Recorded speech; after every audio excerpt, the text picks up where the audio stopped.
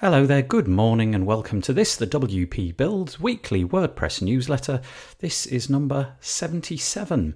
It covers the WordPress news for the week commencing the 19th of August 2019 and it was published on Monday the 26th of August 2019. As usual, just a couple of things before we begin. Head over to wpbuilds.com and you use the menu at the top and you'll be able to find a whole load of ways of keeping in touch with WP Builds and all the stuff that we do. The best way is to go to wpbuilds.com/subscribe, which is the subscribe link. And over there you'll be able to join all sorts of things. Got a couple of newsletters, one to update you about podcasts and the news that you're listening to now when we publish those. Another one to get yourself onto an email list so that when we hear of WordPress product deals, we can alert you to those straight away. There's also options to find us on your favourite podcast player, so for example Apple Podcasts and Spotify and so on and so forth.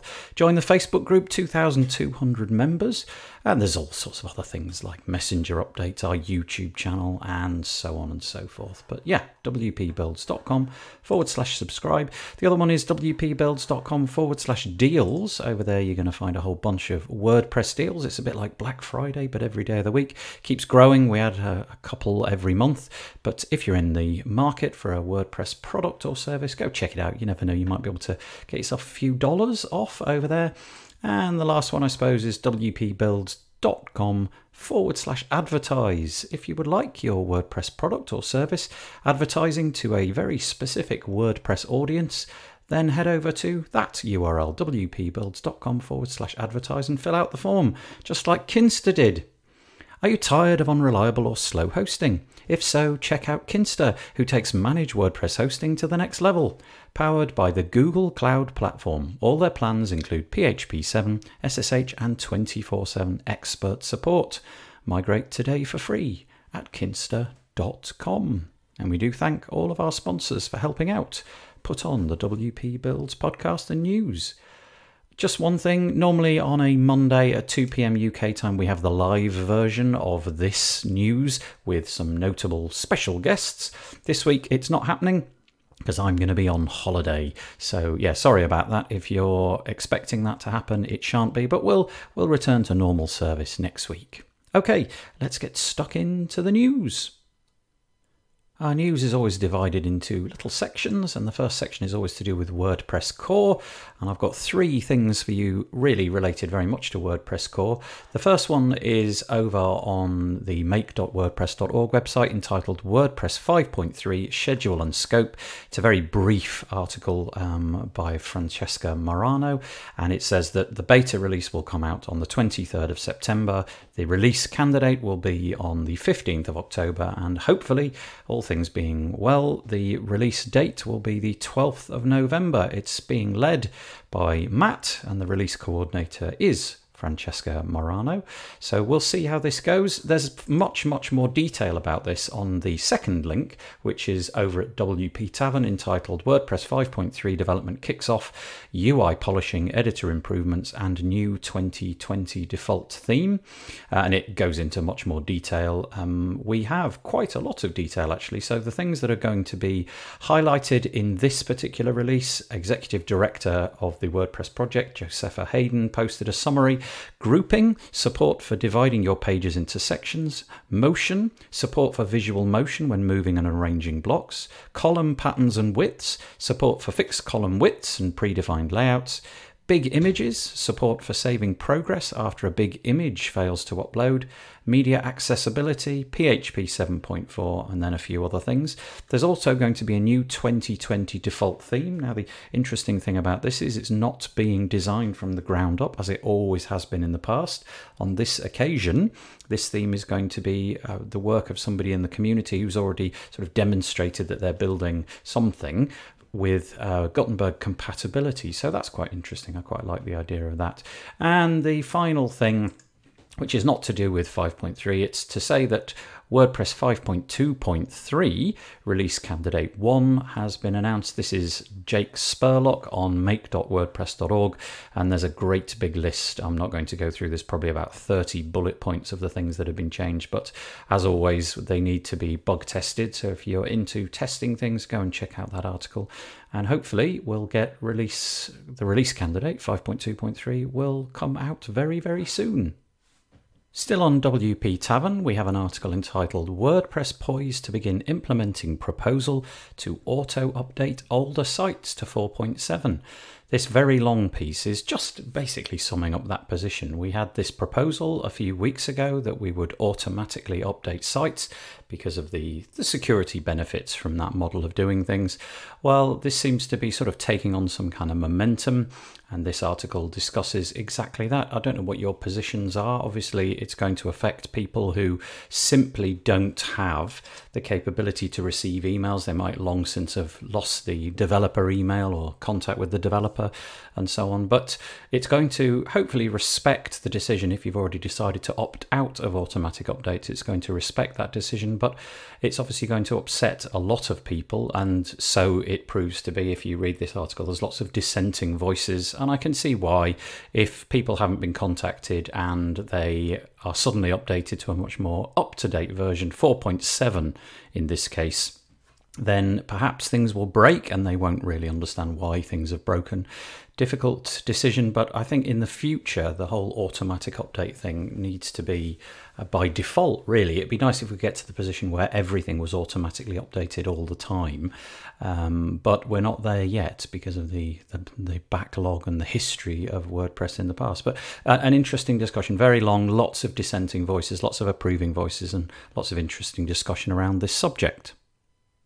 The last piece in the WordPress Core section comes from WP Tavern again, and it's entitled "A No-Follow option for links is coming to Gutenberg." Apparently this is going to happen. We now are going to have the capability at some release in the future, as well as adding the option to open in a new tab in Gutenberg. You have to click the little down arrow. You'll now have the option to do a no-follow link as well, and obviously for people like affiliate marketers and so on, this is quite good news because the guidelines from Google state that these kind of links should exist, and there is literally nothing in Core Gutenberg that has this capability, but it's going to be added. Just one little pet peeve: if it would be possible, anybody listening to this, would it be possible to float right the toggle switches instead of floating underneath the URL? If they could actually float underneath the drop down link which opens up the capability to add new tabs and no follows, that would be really nice and cause less mousing. Under the community section this week, the first article, well, two articles actually, both of them over on make.wordpress.org. I linked to one from a few weeks ago where we talked about a new proposed project called WP Notify. It's from Jonathan Bossinger, and I linked to that so that you can see what the terms and conditions are, if you like, of this proposal. The idea is that we would have a unified place to put all of the admin notices, and there would be a way to kind of turn them on and turn them off and make them available to you in that way.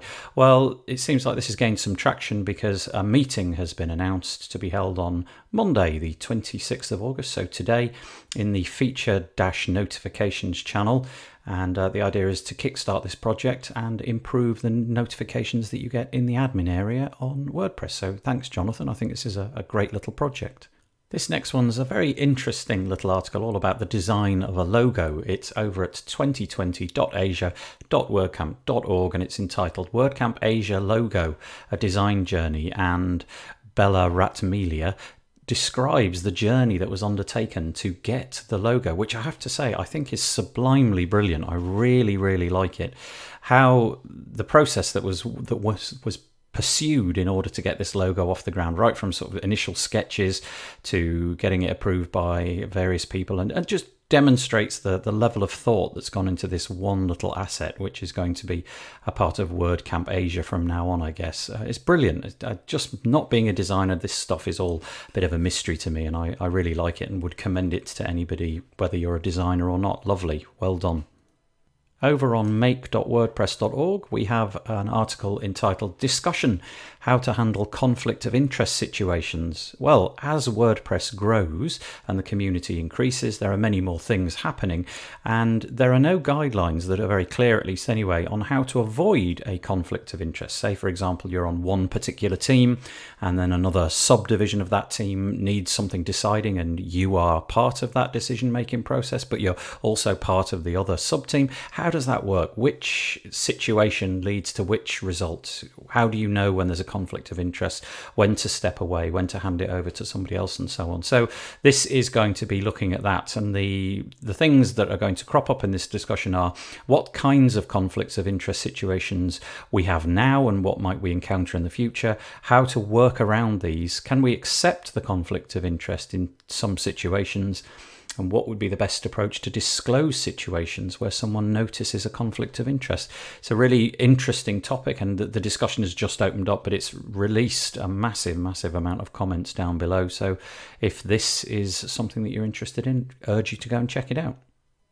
This next piece tackles something that I'm really not all that familiar with. It's entitled, What is WebP and How to Enable It on Your WordPress Website? It's over on wpnewsify.com, and the article explains all about the usual formats, you know, PNG, .gif and .jpeg and so on and so forth. And then it goes on to talk about WebP and how it can be used to save quite a lot of space. On average, it's about 25% smaller than the equivalent JPEG image. It has the capability to do animations as well, so it's got that in its favor. But the problem, I suppose, is that not all the browsers are supporting it. Most notably, Apple's Safari browser has no support, and there's been no talk of adding support. So that really is a bit of an inhibiting factor. But this article then goes on to explain 5 or 6 different plugins and ways using SaaS apps and so on that you can get WebP images created for you. And really, I think if it turns out that Safari for you is not, your visitors are not coming from Safari hardly at all, this really could be a strong contender for you to install, just to get things going a little bit quicker on your website. This is going to be a very quick one. It's over on wplift.com, entitled SiteGround Gets a New Hosting Dashboard.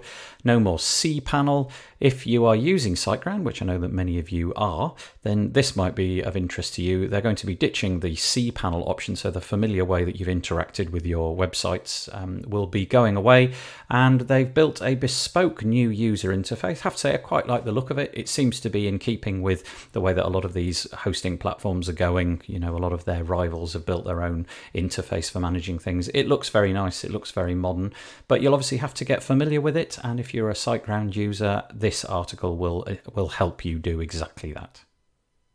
Always keen to get a bit of an advantage in terms of SEO, WP Explorer has an article entitled How to Set Up Google Sitekit in WordPress, and it says Google Sitekit is a brand new SEO analytics plugin developed by Google for WordPress. It enables you to connect Google's online marketing services such as Search Console, Google Analytics, PageSpeed, and many more. Once connected, you'll be able to view search analytics, PageSpeed performance, and other data directly in your WordPress dashboard. But as with all these things, it can be a little bit difficult to set up and fraught with pitfalls. This article will tell you exactly how to do it with lots of little tips and images saying click here, now do this, and basically shortcuts the whole process to make it the whole thing a whole lot easier. So recommended for people who want to get Google Sitekit inside their WordPress install. The next piece comes from a new service called Calibri. It's at calibriwp.com. It's entitled WordPress Page Builder that gives you design superpowers. This is a kind of like new service from a company that used to be called CloudPress. They've decided to mothball that service. I have tried this very, very briefly, and it basically allows you to create a page builder-like experience, but instead of having a different interface, it hijacks the customizer, and you create everything from inside the customizer, and things pop out from different sides of the customizer. It looks pretty decent, but it's brand new. I don't know if anybody's got any experience with it or how far it'll go, but anyway, just nice to see a new service coming out. It's all self-hosted. You click one button to get a new site going, and it does all the WordPress install for you.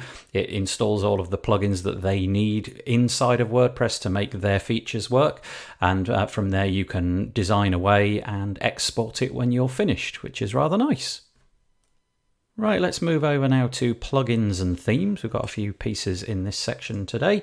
The first one is over on wpastra.com entitled Astra 2.0, setting new standards for WordPress themes. And the long and the short of it is that they've updated, got a brand new version coming out 2.0. It's enormously popular. I think it's installed on something like 400,000 websites, which is just amazing.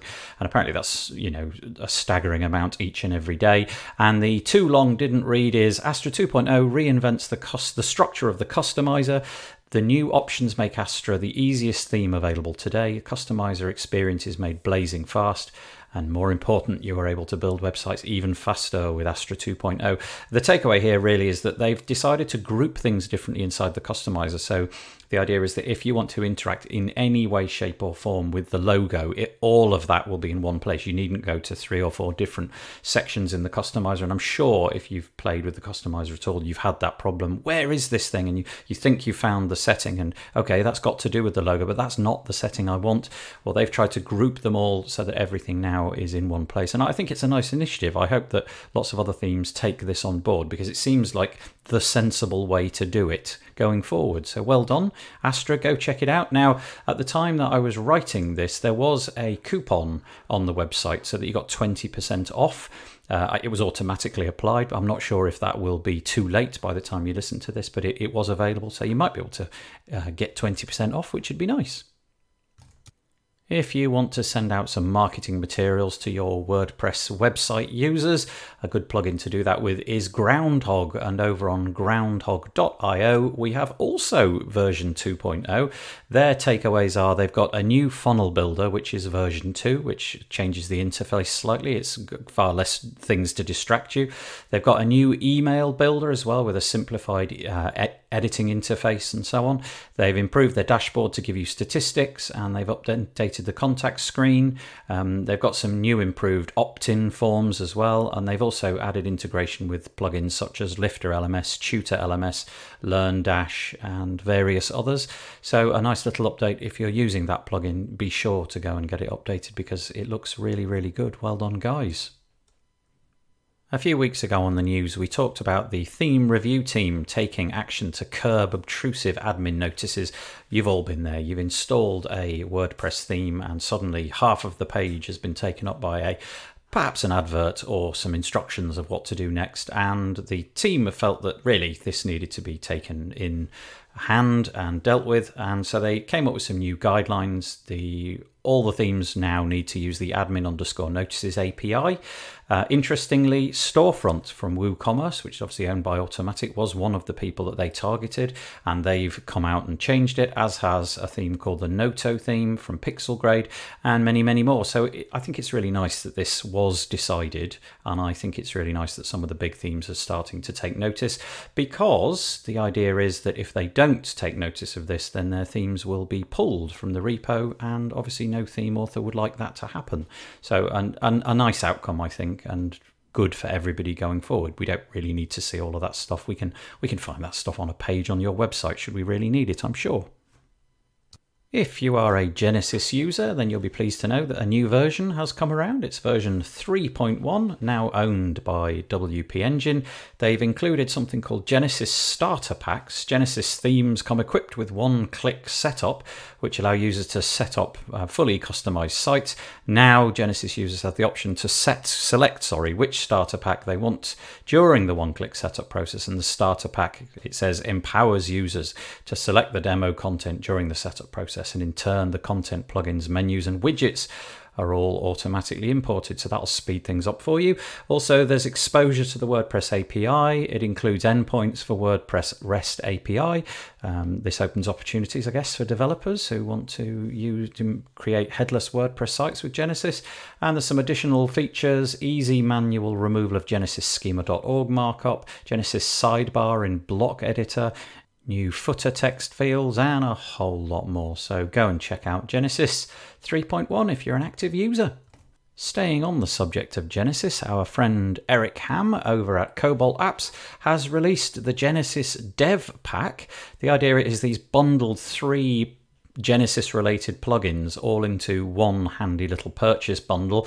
The idea is that you'll get the Genesis Dev Kit plugin, you'll get the Thema Pro plugin, and you'll also get Instant IDE, and you're going to get all of those 3 things rather than buy them separately. You get them in a cheaper bundle, and the ticket price for those 3 is $99. So again, if you are using Genesis, I'm sure you've come across Cobalt Apps and Eric Ham's products before, and they're certainly worth checking out to speed up your development process. If you have a client, or indeed if you yourself have a website where you have multiple editor role users, you might be interested in this one. Over on WP Tavern, it says Fabrica Dashboard plugin brings a CMS overview to multi-user editorial sites. It's relatively new. It's got quite a long period. I think it was about 6 months of extensive beta testing. It comes from the guys at Yes We Work, and it's a whole new dashboard interface. So when you log into your admin area, you'll get a completely different set of widgets, and it displays the post, pages, blocks, and the custom content types that make up your site, recent activity and updates across content, media, and comments, upload sizes, formats, and possible security issues. It is, by me saying that, it doesn't sound all that radically different, but it is a very, very different take. I mean, it looks like the WordPress dashboard that you're used to, but it really is drilling down. It says Fabrica Dashboard was built to be content aware without any configuration. It automatically detects the different types of content in use on the site, including custom post types and custom taxonomies, and populates the dashboard widgets accordingly. So it's absolutely fabulous. If you've got multiple users signing in and they're all trying to create content, but you'd like to have an overview of everything that's going on, the limitations of the regular dashboard are clear, and this really, really will help with that. So I can imagine a site like WP Tavern, which has created this particular post, will find this fabulously useful because they've got lots of people logging in and somebody needs to have oversight of everything that's going on. So great. Pretty Links, a plugin which allows you to change the way that your links look like from your WordPress install, are 10 years old. This is a plugin, I suppose it's used a lot by affiliate marketers and things to sort of disguise their links possibly, but you can turn any URL into any other URL. It comes from a team that have been developing it now for 10 years, and in celebration of this, they've decided to give you guys 60% off. Now, I hope that this promotion is still lasting. It says on the website it's for 1 week, but if you click on the link in the show notes, you can go and there is actually the coupon code that you need to use in the show notes as well. It is in fact PL1060, so you can use that and get yourself Pretty Links, which has turned 10. So well done to Blair and his team. Over onto the security section now. I've only got one piece for you today, and it's entitled WordFence now works on WP Engine and with load balancers. I didn't realize this, but when you are not logged in as an administrator, then there is no way to write to the file system in the configuration that WP Engine have. So I suppose that's a great security precaution. If there's nobody actively using the site as an administrator, then you shouldn't be able to write stuff to the file system. It's just a really good idea. I didn't know they did that. And now WordFence have enabled it so that they can use their firewall, which requires permission to write to the file system. They've come up with a technical way of doing this, and so it is simply just to say that from now on you will be able to use WordFence on WP Engine. WP Build section. I'm just going to mention the podcast that we put out this week. It was number 142, called Easy Life, Store Your Layouts in the Cloud, with Andrew Palmer. Andrew Palmer is the guy behind the Page Builder Cloud plugin, which allows you to save all of your Beaver Builder, Breezy, Elementor, whatever page layout templates and so on into the cloud, and then when you start a new project you can just download them straight away from your cloud. It's a very cool platform, and he explains how it works, and essentially it stops you from having to reinvent the wheel each time you start a new project or upload your own saved rows and so on. This enables you to do it with just a point-click interface, and yeah, he explains how it all works and how you can get yourself on board. That is all the WordPress stuff I've got for you this week, but a couple of items over in the not WordPress but useful anyway. Over on WebKit WordPress.org, they have an article entitled WebKit Tracking Prevention Policy. As we know, things have moved on since the days of cookies, and now it's possible to track all sorts of behavior in browsers through all sorts of ways, and this article explains how WebKit believe that this is not something that should be allowed, and the policy goes to explain what it is that they're going to do to stop the tracking practices that lots of websites or slightly more nefarious techniques might use. And so it talks about the different methods of tracking. So, for example, cross-site tracking, stateful tracking, covert stateful tracking, navigational tracking, fingerprinting, and so on. And then outlines what it is that they're going to try to do to prevent it. If you are a privacy advocate and you consider privacy to be important online, then this is certainly the kind of thing that you'll welcome in your browser. Just last week, we had the WP Virtual Summit, which we mentioned in last week's news, and I noticed that they were using a piece of software called Hey Summit to organise that. The founder of Hey Summit, Ben Dell, was on the podcast explaining how it all worked, and they have a course out. It's called Zero to Summit Bootcamp. So if you are in the sort of educational space or you want to put some kind of online summit together, they've put together this course that you can take. It's 4 weeks in total, and they've released it into the wild, and it'll teach you how to set up your own summit, how to do all of the different pieces of the jigsaw puzzle that you'll need. And maybe go and check that out if you feel like you'd like to do something like that. Right, that's all the news that I've got for you this week. I hope that you found it useful. The WP Builds podcast is brought to you today by Kinsta. Kinsta takes managed WordPress hosting to the next level. Powered by the Google Cloud Platform, your site is secured like Fort Knox and runs on speed-obsessive architecture. You get access to the latest software and developer tools such as PHP 7, SSH and staging environments. And the best part, their expert team of WordPress engineers are available 24/7 if you need help. You can migrate today for free at kinsta.com. Okay, join us on Thursday for a podcast episode, or come back here next Monday for a news bulletin with next week's news. Hopefully by then we'll have a live, because as I said, there is no live happening in the WP Builds groups this week because I'm on holiday. So, without further ado, I'm going to let you get on with your day and say bye-bye for now.